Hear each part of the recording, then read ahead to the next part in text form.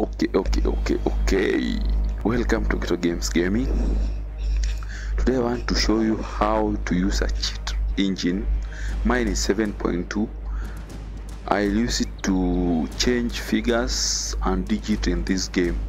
Okay, many a times you playing a game and it proves to be so tough on you. All the pro gamers might find it simple, but there are those people who are new in gaming, or you might not be new, but at times you're tired and you'd want things to move. So to make your brain feel successful, so this is where you come in with a cheat engine. So I'm going to use my cheat engine today. First, as I open it, this is my cheat engine. Okay, so these are kits that will help you ease your gaming. It might be also more fun because at least you will have more resources than the opponents. For example, is the Age of Empire, the one we want to be changing right today. You will find that it proves to some people to be a very tough game, but with a cheat engine things will be better. So you swiftly come here, you select on that, it brings you a small dialog box here. Then we're choosing the game you're playing is this one, just over here, Age of Empire 2 HD edition.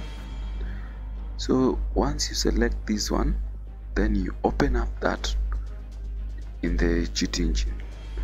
Once you've done that, now there is something very key that you need to know, just one level that you need to change on this value type. Okay, you come here to the value type, it's 4 bytes. Only when you are changing figures in GTA 2, 1, or the San Andreas version, the Liberty City, that is when you use the 4 bytes. If you are changing GTA 5, you will need to use the 8 bytes. But now we are changing Age of Empire. Age of Empire always you use float. Doesn't have any byte in the game, so you use float. So you come down here, then select float. For your numbers to work in this cheat engine, you have to select float. Okay, so once you've done that, you set all the other settings are okay. There is no need of tampering with any. Okay, we will be here. Go back to the game. In the game we have so many resources here. Okay, we need to go start the game. We have so many resources, whereby these are woods, the others are, this is food, gold, stone, and the population. So for you to win this game, you need to have a lot of resources like wood, gold, food, and stone for you to build up a better empire in this game. Okay, instead of going the manual way, because at the time it might prove tough, the other opponents, we have so many opponents here. I think there are 8. So as you can see, mine is Kelvo. It's the last one over here because I don't have any resources. Those who trying to build up resources, they automatically become the leading countries over here. So for you to beat your opponent easily, you need to get a cheat engine. And this is what you do. You select the 500 here, then you insert the digit in the cheat engine. Okay, we get the cheat engine. Cheat engine is here. We are starting with the woods. You get 500 here, type in 500, then you select fast scan. Use the fast scan. Okay, it will give you a lot of numbers here. numeric and also letters. Because the game itself has those numbers, we also have another 500 here. So for you to redefine which 500 are you changing, you go back to the game and change your digit to the descending. Use this back to the game. You use this 500 for you to gain a different digit. By using here, we'll do this. Let us build one house for us to use that wood. Yeah, when they build house, you see they've used 20 of the total. So we have, no, they've used 30, so we have 470. So we get back to our cheat engine. As you can see, it's still at 500. Now we'll get this. We get it to 470. Then you don't choose on the new scan, you only choose on the next scan, because these are new. These are a new figure we've inserted from the continuous 500. So you press next and it gives you at three figures to choose in between. So 3 are better than the other figures, there are too many. So you select the 3, transfer them to the memory view. Memory view is just here. So what you do is, you now, for you to edit these figures, they have to be on the memory view. So you want to change this value to our own desire. You double click on the number, then let us give it 900,000. Those are 69. Okay, once you select the same number on the series, it will change the next one. If it doesn't, you also change the other one too. So for me, it has already changed the next one. Once it changed that one, it means the trick has already worked on the game. So it's still 470, but once I'm in the game, it changes to 900,000. So it's as simple as ABC, and immediately you have a lot of wood. Your resources have come. You've already defeated all the other opponents. We go back to our chart here.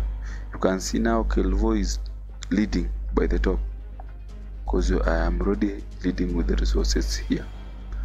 So the others will always be next. We could change the next one too. This is food. Okay, we go and retype, get to cheat engine. We type the food value here, it's 500. Get this value back here.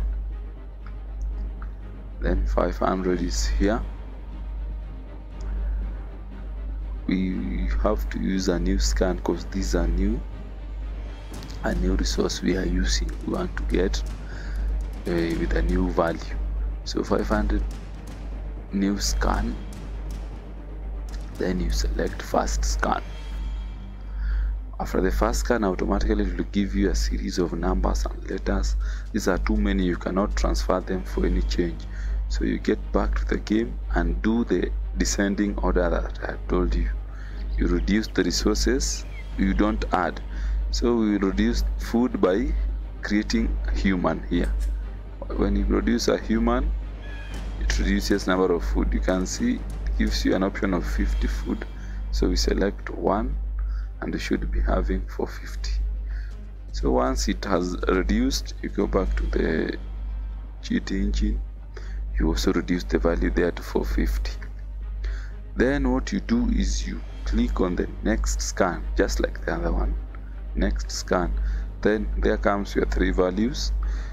There are values that are still on the memory view. What you do is you select each and every one, click on them, then delete them, for you not to confuse, because they have no use now. So you come to this value that we are using, select the 3 values,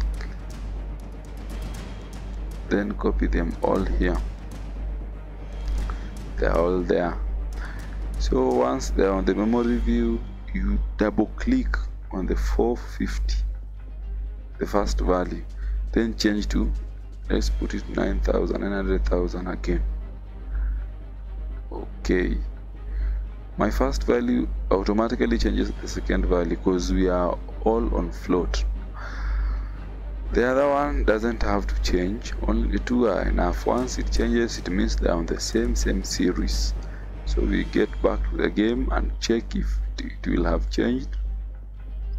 Automatically it changes. Okay, a point to note now: when you're playing the Age of Empire, any version of it, either 1 or 2 or 3 or any edition, when a value is 0, you cannot change. When a value is 0 on the cheat engine, you cannot change anything. So what I'm doing, I try new fast scan. You can never change because I had said we will be using a descending order, so you cannot descend more than 0. So here you must put your people to create resources to start mining gold for you to have a number that can be descending while you utilizing the resources. Then it will be able to change. So the same thing happens to the stones. You can still change at the same time. Then that one will help you at least enjoy the game. The game will be smoother to you. You can try play the hardest level with full of resources, and you will see the game will be better. Okay, on the cheat engine, I did a video a week ago on how to download and install a cheat engine. The video will be below at the description area.